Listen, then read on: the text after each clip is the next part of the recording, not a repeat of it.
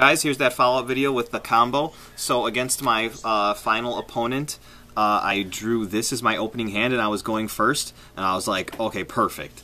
So let me just show you what I did roughly. So first I was Dragon Shrine to bring out Darkworm to Grave. Darkworm effect, special summon. Oh yeah, my opponent didn't draw hand traps, which was really, really nice effect to search. So I add the gate to my hand. Then I used and so I haven't used my normal summon yet. So I used Grepher's effect, pitch Supreme Gate 0 to special summon. Then I used his effect to pitch 1 to get a dark monster from my deck to the grave, and it was Malicious. Then I used a Malicious effect to get another Malicious from deck. Then I used Destrudo's effect, paid half my life points, targeted Supreme King. So now it was a level 3, and I was at 4,000 life. Then I went into my link play. I used these two to go into Isolde. Then I used Isolde's effect to search another Grepher because I wasn't planning on using Grepher for the rest of the turn.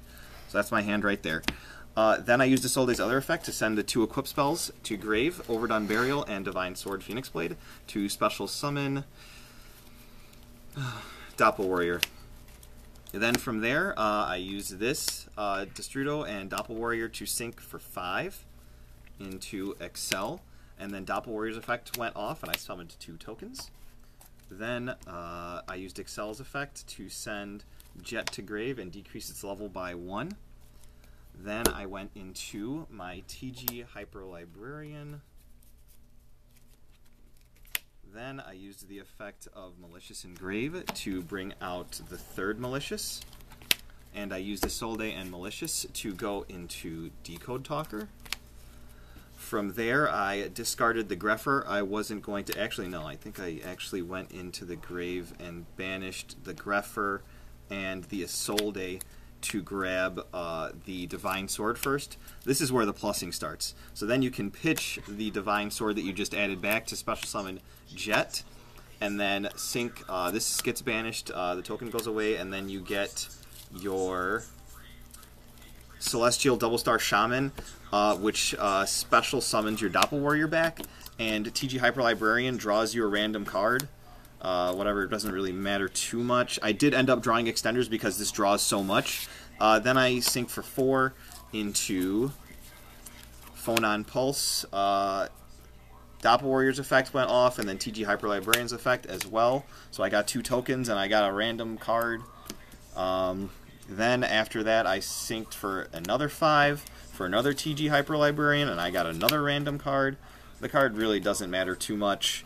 Then I hadn't used my normal summon yet, and this is where I used the Clutch Effect Veiler. I summoned Effect Veiler, and then I synced for another 2 into Formula. Chainlink 1, Chainlink 2, Chainlink 3, and I got 3 more random draws. Like, it doesn't really matter what I ended up getting.